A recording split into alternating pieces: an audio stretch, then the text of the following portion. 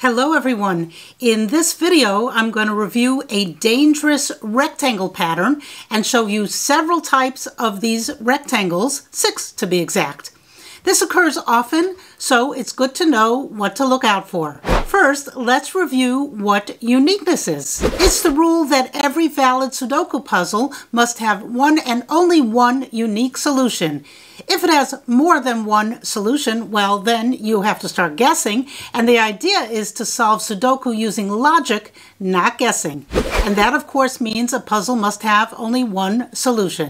Now, we can use that rule to help us solve puzzles since we can eliminate candidates that would otherwise result in an invalid puzzle. I have previously posted a video on types 1, 2, and 3 unique rectangles, and in this video I'm going to quickly review those and then show you some more unique rectangles, types 4, 5, and 6. The logic or pattern for all of these types of unique rectangles is basically the same. Let me explain by using this puzzle already in progress. Here you can see a 1-5 pair in the highlighted boxes. The definition of a unique rectangle is that the same two candidates appear in exactly 2 rows, 2 columns, and 2 blocks. And that's what we have here. The same two candidates, the 1 and the 5, are in exactly 2 rows, these 2 rows, exactly 2 columns, and exactly 2 blocks. So this forms a unique rectangle pattern. For the time being, just ignore the extra candidates in this cell.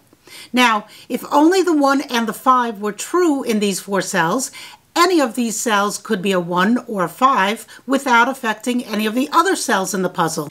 So these 2 cells could be the 1s, then these 2 cells would be the 5s, or these 2 cells would be the 1s, and then these 2 cells would be the 5s. But regardless of which 2 cells are the 1s and which 2 cells are the 5s, it doesn't have any effect on the rest of the puzzle, so we have more than one solution here. Some people refer to this as a deadly pattern because it would invalidate a puzzle, having more than one solution. So that means to avoid the deadly pattern, this cell can't be a 1 or a 5. It's either the 6 or the 9, and we can eliminate the 1 and 5 from this cell. This is an example of a type 1 unique rectangle, and if you'd like to see some more examples of a type 1 unique rectangle, please check out my previous video. I'll leave a link to it in the description box below this video. Okay, let's move on to a type 2 unique rectangle. In this case, we have 2 non-diagonal cells that have the same one and only one extra candidate. Here we have the 1 and 4, again in 2 rows, 2 columns, and 2 blocks. And these 2 non-diagonal cells have the same one and only one extra candidate, the 5. When I say non-diagonal, I mean they are not diagonal to each other. They are in the same column, right? So now we know that one of these 5s has to be true, or we would end up with the deadly pattern with the 1 and 4 being any of these 4 cells, and that can't be, just like before. But now we have 2 cells here, and one of them is a 5 to avoid the deadly pattern, right? One of these cells has to be a 5, but we don't know which one, so any cell that sees both of these cells with the 5 can't be a 5 and can be eliminated. One more time. One of these cells is a 5, right? So otherwise we would have the 1, 4 as a deadly pattern. So if one of these cells is a 5, then any cell that sees both these cells can't be a 5. So this 5 is in the same column as these 2 cells, so we can eliminate this 5, and these 2 5s are in the same block, so we can eliminate these 2. Great! That was a type 2 unique rectangle. Let's call it a UR so we don't have to keep saying unique rectangle. What about a type 3 UR? Well, in a type 3 UR, again, we look for 2 non-diagonal cells that have more than one extra candidate. Remember, in a type 2 UR, we looked for non-diagonal cells having the same one and only one candidate. So in a type 3 UR, we now look for non-diagonal cells that have more than one extra candidate. In this example, we see a possible UR, unique rectangle, on the 6 and 8 in these 4 cells. The 6-8 pair is in 2 rows and 2 columns and 2 blocks, so it fits the rule. Now, the extra candidates in the 2 non-diagonal cells, that's these 2 cells, are the 5 in this cell and the 2 and the 5 in these cells. Those are the extra candidates. Without those extra candidates, the 2 and the 5, we would have a puzzle with 2 solutions. So one of those cells cannot be a 6 or an 8, or we would have the deadly pattern of more than one solution, and we can't have that if this is a valid puzzle. So those 2 extra candidates are the 2 and the 5, and one of those candidates, either the 2 or the 5, has to be true in order to avoid the deadly pattern. We can treat these 2 non-diagonal cells as one cell with a 2-5 pair, and if we look down the same column, we see there's a cell with a 2-5 pair. So this forms a locked pair, meaning the 2 and 5 are locked into these 3 cells in column 5. The 2 and the 5 are in 2 of these cells. One is for sure in this 2-5 cell. It's either a 2 or a 5. And then one of these non-diagonal cells can't be a 6 or an 8. So to avoid having multiple solutions to the puzzle, one of these cells is the other number, either the 2 or the 5. Now, any cell that sees all 3 cells can't be a 2 or a 5. And this cell in the same column sees all 3 cells, and it has a 5, so we can eliminate this 5. Okay, all of this was a review since I have a full-length video on types 1, 2, and 3 unique rectangles, but I think it was a good review, and now we can move on to a type 4 unique rectangle. Here's the unique rectangle. It is made up of the 5 and 7 in these 4 cells. Again, they are in 2 rows, 2 columns, and 2 blocks. And again, we look for additional candidates in 2 non-diagonal cells. And here we have the 3 in this cell and the 9 in this cell. So those are the additional candidates. But with a type 4 UR, we ignore those extra candidates. We ignore the 3 and the 9, and instead focus on the UR candidates, focus on the 5 and the 7 in that column. Now, if a 5 or 7 is not a candidate in that column, then the other candidate can be eliminated from the UR. So in this case, the 5 is not a possible candidate in the column, but the 7 is. We have a possible 7 here in this cell and also down here in this cell. So the 7 can be elsewhere in the column, but not the 5. It does not appear as a possible candidate anywhere else in the column. So one of these cells in column 4 has to be a 5. Therefore, neither of these cells can also be a 7, or we would end up with the dangerous rectangle pattern. If one of these cells is a 5, the other can't be a 7, so we can eliminate the 7 here and here.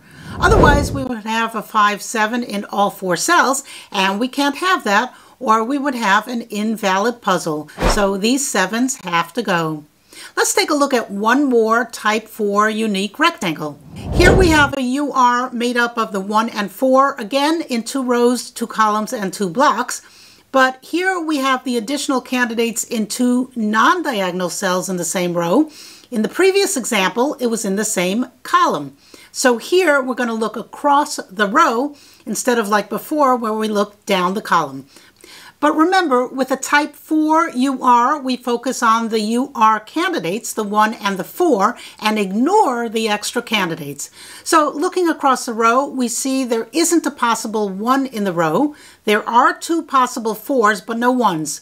So one of these cells has to be a 1, and the other can't be a 4, or we would have an impossible or deadly pattern. So we can eliminate the 4 from both of these cells. Are you ready for a type 5 unique rectangle? Hopefully you are seeing that in all of these different types, the logic is the same. If placing a number would result in an invalid puzzle, that is a puzzle with more than one solution, then that can't be the number. Okay, here is a type 5 unique rectangle. This has similar logic to a type 2 UR, but in this case, the additional candidate can also be in the diagonal cells. Here we have a UR with the numbers 8 and 9. The extra candidate, the 6, appears in these 2 non-diagonal cells, as well as these 2 diagonal cells. In other words, in 3 of the 4 cells, we have the extra candidate, the 6. One of these 3 cells has to be a 6 to break up the deadly pattern, but we don't know which cell, but one of them has to be a 6, and that means that any cell that sees all 3 cells with the extra candidate can't be a 6. And this cell sees all 3. It's in the same row as these 2 cells and the same block as this cell, so this 6 can be eliminated. Okay, here's another type 5 unique rectangle. The candidates 3 and 9 form a unique rectangle in 2 rows, 2 columns, and 2 blocks. And again, we have 3 cells with an extra candidate, the 7. One of these 3 cells has to be the 7 to break the deadly pattern, so any cell that sees all 3 cells can't be a 7. This cell is in the same block as these 2 cells and in the same column as these 2 cells. So this 7 sees all 3 cells and we can therefore eliminate it. And that leaves us with a naked single, the 9. And now let's move on to a type 6 unique rectangle. Again, we have the unique rectangle pattern, this time on the 2 9 candidates. They form a rectangle comprising of 2 rows, 2 columns, and 2 blocks. In this case, the 2 diagonal cells have extra candidates, the 8 and the 5.